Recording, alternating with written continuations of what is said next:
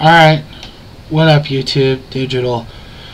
I need to get the fuck out of here. I'm going insane. I need a monitor. This 19-inch ain't fucking doing it, so God. Alright. I don't Twitter. Okay? I have Twitter. What is this one? This is the one that goes to your Firefox. Whatever this Twitter Echo phone or whatever that goes on to your Firefox.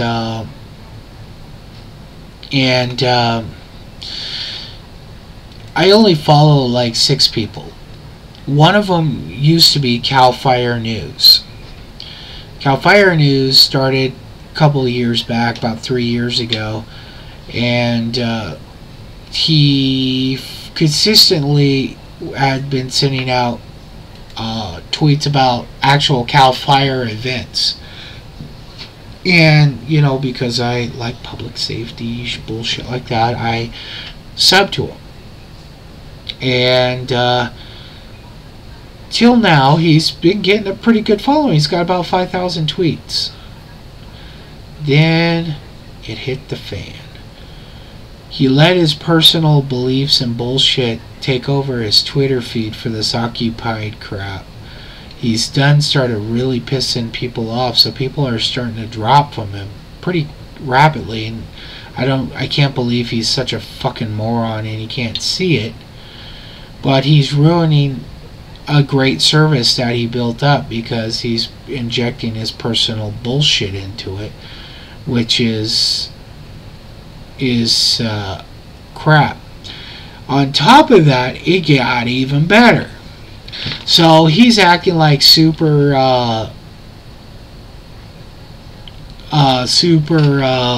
you know, occupier, whatever. You know, he's now against the cops too. I don't know, because a couple of cops got busted at a cigar bar or some bullshit. I don't know, whatever. But he's just being a fucking ass clown about this whole Occupied thing, and, you know, fuck the cops, you're all gonna die, and all this other bullshit. You know, being one of those just not fucking normal YouTube type nutcases. And I was looking around, he started passing a link telling people to donate, and I was like, oh fuck, not another donator. So I click, and he's got this fucking website set up to pay him to go to this fucking protest that he's preaching that everybody should go. He's acting as cheerleader to these fucking protests, and now he has a website up to pay him to go. What the fuck?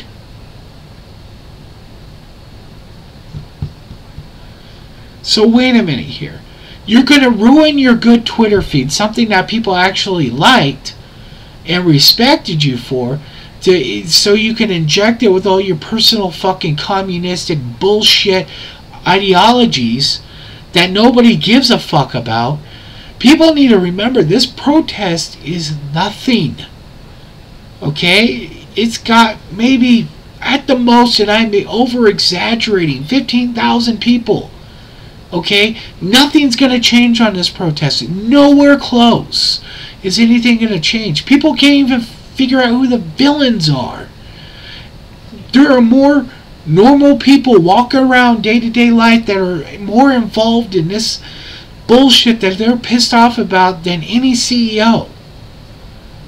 The lady that sold me the loan, that was an independent mortgage broker, had more to do with it than any CEO or any bank executive at any bank in America.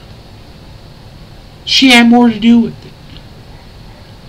The inspector that lied with her had more to do with it than any fucking bank executive. I have not met one person, and in my town was Chico. You guys fucking look it up. Chico, Northern California, was one of the hardest hit areas. You know, well, most of the places said they're the hardest hit, but they were. Because Chico has no jobs to support the fucking $300,000 or $400,000 or $500,000 houses people were shelling out. The people that got fucked all around there, they couldn't blame it on any bank. The banks weren't doing the loans. It was mortgage brokers. So these people are fucking out here talking about your shit. Oh, we're going to quit our Citibank thing. That ain't going to do shit. You know, it's like, don't buy oil for today. Buy it tomorrow. We're going to protest. You're still going to buy the oil. You're still going to go get a bank account somewhere else. You fucking idiots. But then on top of that, you gotta fucking protest, you gotta be the cheerleader, you gotta tell people you're fucking crazy if you're not down there, and all this other shit. And if you go, dude, what are you guys talking about? Equal money? Fuck you! I make what I make. I don't want anybody else's money. I make my own. And on top of that, he wants to be paid to go down there to protest. What the fuck? He wants what, $1,600 to support direct action on the street. Yep, $1,600. Some dumb fucks, some stupid dumb motherfuckers have already given him $118.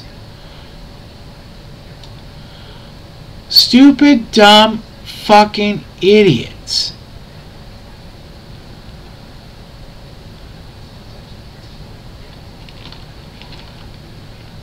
I can't even fathom what stupid fucking morons gave this guy money. You know,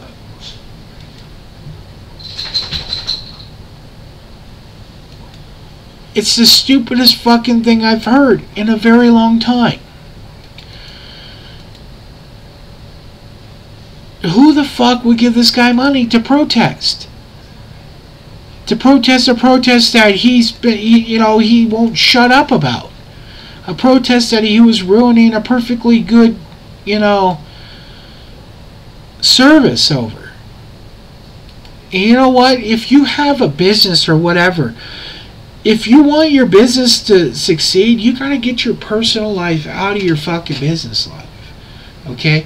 If you're gonna sit here and have a restaurant downtown, and maybe you shoot the shit politically with some of your customers back and forth, that's life. But to sit here and put a fucking sign out here, fuck all the banks, fuck all this other bullshit, fuck the corporations, fuck the government and everything else, and you're down in Wall Street and you don't realize that everybody that fucking goes to your place works for one of those places that you just said fuck to, you're gonna lose. So why would the fucking hell would you do that?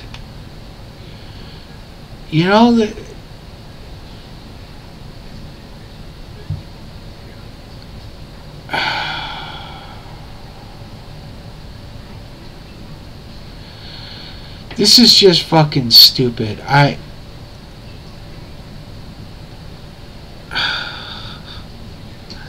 This is fucking stupid. Really is. If you want to go and protest so much, then get your fucking ass up and go and protest. Don't fucking beg for money to go protest.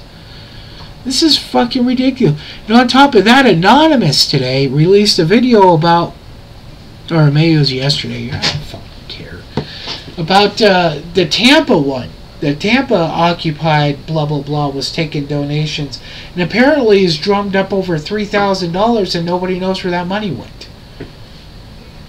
So these people are protesting the evils of fucking Wall Street that had nothing to do with it. Jesus Christ, people don't know. You guys gotta fucking really look into it. I mean, it's like blaming all the crime on the mafia. The bank down the street gets right. Oh, it was the mob. It was the mob. 6-year-old girl, in the same apartment complex gets raped. Oh, mafia did it. Von Helton's kids got the mob. The mob. The mob. Fucking do the research and figure out what really happened. Why would a CEO of a bank tell the bankers to lower what was needed to get a loan when they didn't have to do anything. They didn't. It was Clinton that lowered the qualifications for first-time buyers. And funny thing is if you haven't owned a home in 3 years, you're a first-time buyer. How the fuck that works, I don't know. But those were the qualifications. The bank didn't set those. Clinton did. Learn who the real villains are. Then smash it. Anybody taking money for this? Oh, is a fucking puke.